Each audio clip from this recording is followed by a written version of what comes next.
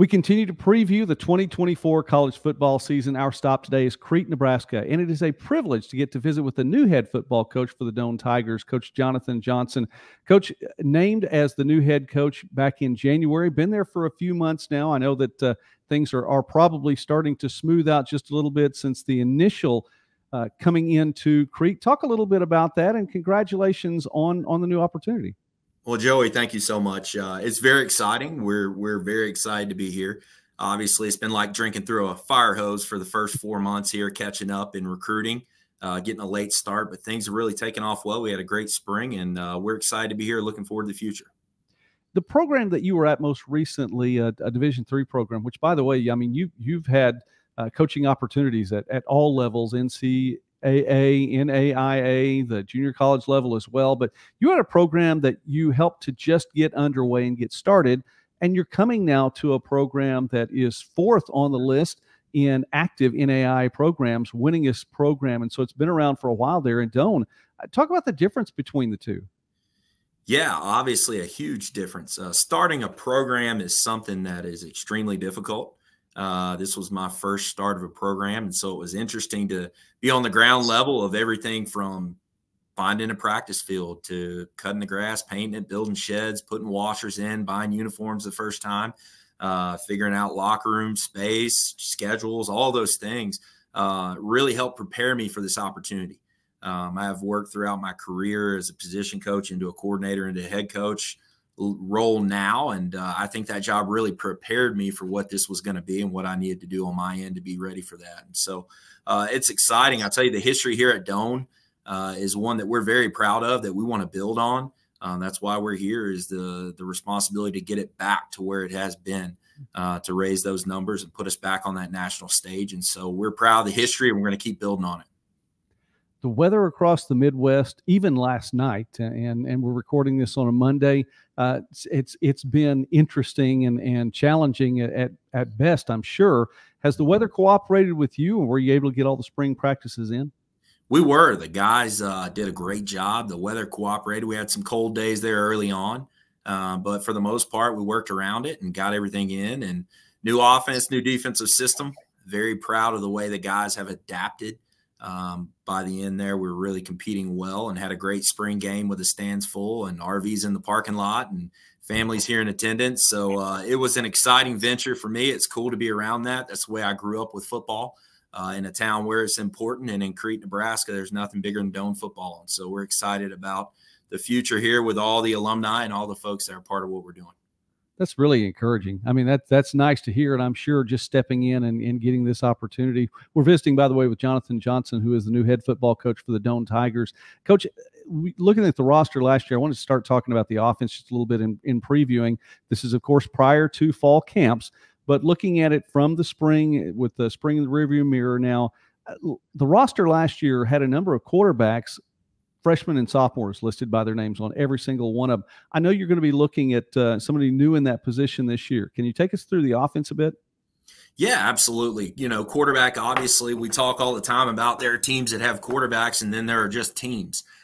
So you got to have a quarterback. That trigger man is very important. We've had a couple of guys that returned that went through the spring for us, Tyrese Wilson, Zach Fredenberg, both transfers, competed really well this spring. Learning, they've got a grasp of the system now. We're also bringing in a couple of freshmen that we're really excited about and working on a transfer as we speak. So we're going to have a lot of competition in that room. You know, fall camp's going to be a big deciding factor for who's behind center at that first game against Graceland. But we're excited about some of our other positions, our tight end position specifically, Carson Reimers, Nate Fox, 2 seniors coming back.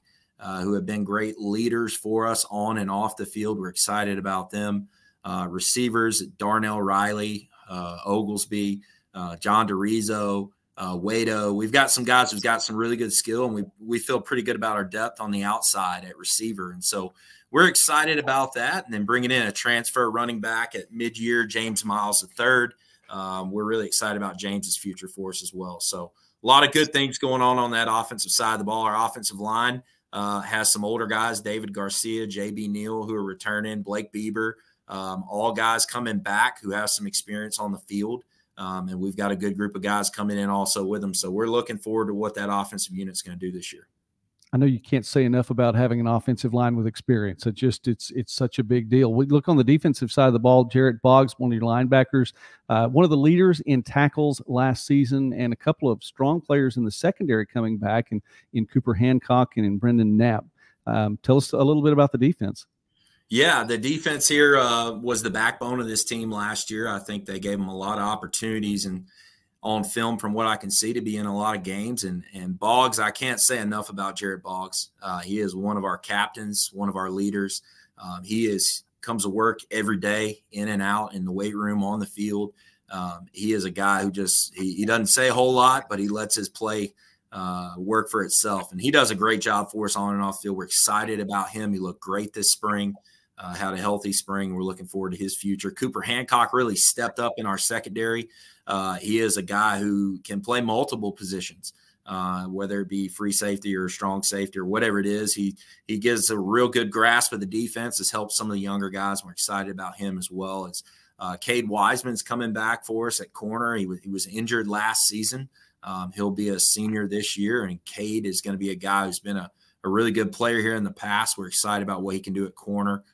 Ja Fuller will be a senior at corner as well. And then Brendan returning. Brendan will be a senior also. So we've got some good leadership, some guys coming back that we're excited about. We have a freshman Mike linebacker, Lucas Christensen, that's going to be an outstanding player for us. Lucas is a leader on and off the field as well, and we're looking forward to what he's going to do in that role also.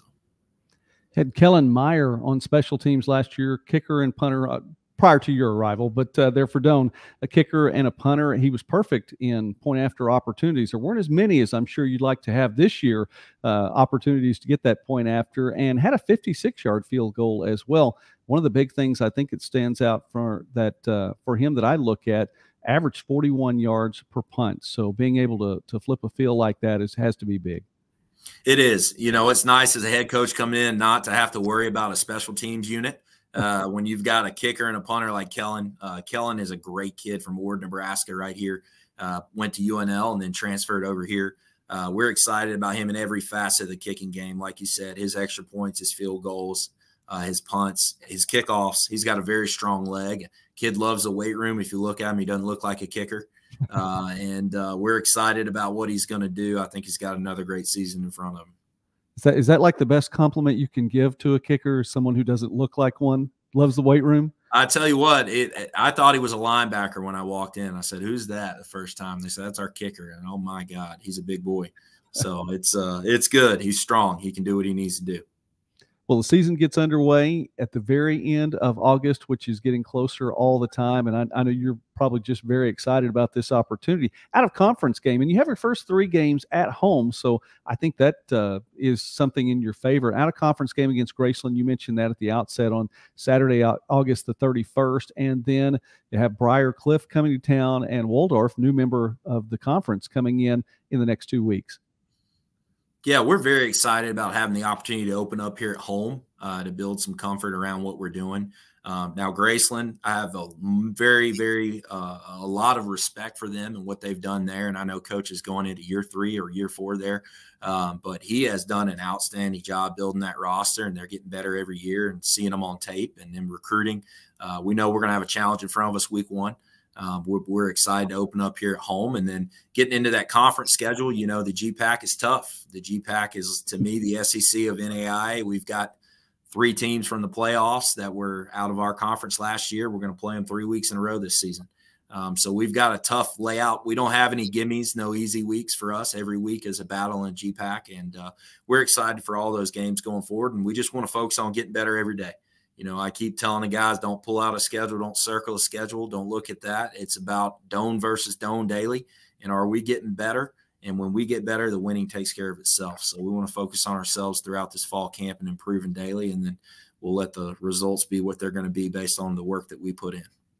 Well, Coach, I'm encouraged just listening to you talk now. It looks like it's going to be a great thing in Crete coming up this year and in seasons beyond. Coach Jonathan Johnson, the new head football coach for the Doane Tigers. Coach, thanks so much for taking time with us today. We really will be following you this season. We look forward to an opportunity to visit again. Thank you. I really appreciate you having me on, and look forward to talking to you again soon as well.